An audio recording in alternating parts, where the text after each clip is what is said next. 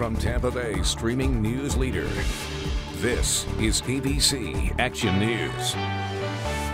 Hello, I'm Wendy Ryan. Chief Meteorologist Dennis Phillips has Florida's most accurate forecast in just a moment. But first, here are your ABC Action News Now headlines.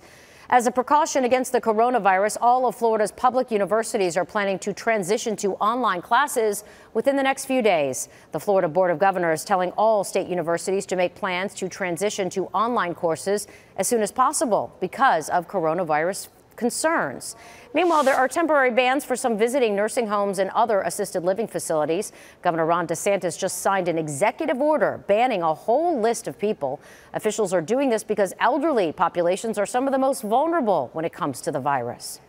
Meanwhile, the NCAA says the men's and women's basketball tournaments will be played without fans in the audience. That includes the first 2 rounds of the men's tournament scheduled for late next week at Amalie Arena. We're working to find out what that means for any fans who have tickets.